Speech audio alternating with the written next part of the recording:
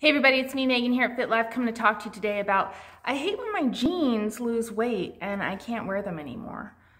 Well, we know that's not the true problem there, or sometimes we do the dryer test and we get like, okay, but we have to be really honest with ourselves. When our clothes start not feeling right, a little snug, a little tug, can't zip them, button them, whatever it may be, okay, it's time to do something about it. You've procrastinated and waited long enough.